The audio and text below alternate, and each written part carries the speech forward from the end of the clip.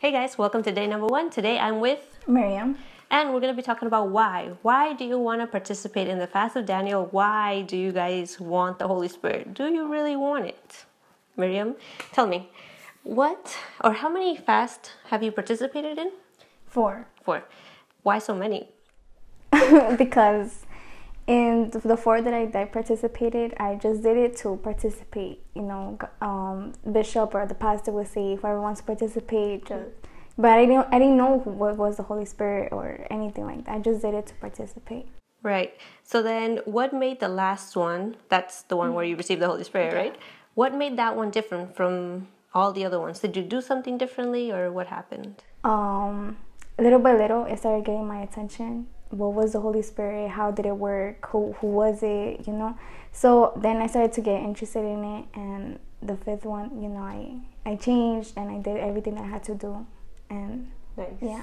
All right. So then what or how has the Holy Spirit helped you? Make any tough decisions or anything like that?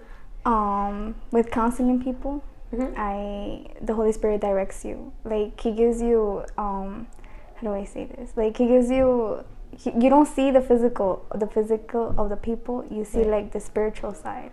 So in there, the Holy Spirit is like guiding you and the problems of the people, anything. So yeah.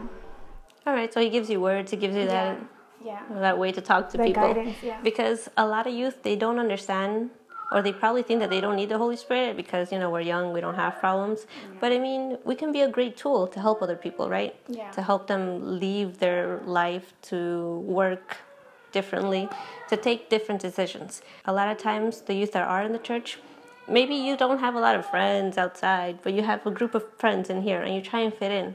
But that's not going to work with God, because if you're physically with friends fitting in, you might not be spiritually fitting in. Yeah. Exactly. So there's a problem. You're still going to have some sort of clash there. You're not going to understand why you're doing this. Yeah. Oh, like I was telling you, a lot of people or a lot of youth, maybe they can't afford to pay their phone, right? So they can be 3 weeks or 1 month without a phone.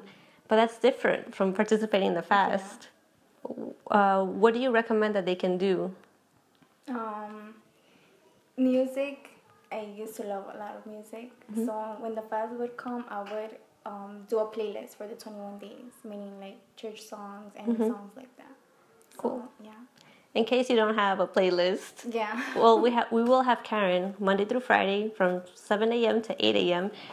on Spreaker.com, our FJU podcast, and you can listen to her playlist. All right, guys, you can play it over and over again, anything just to get you in the spirit and to make this fast different from all the previous ones. So see you guys tomorrow with day number 2 of this fast of Daniel.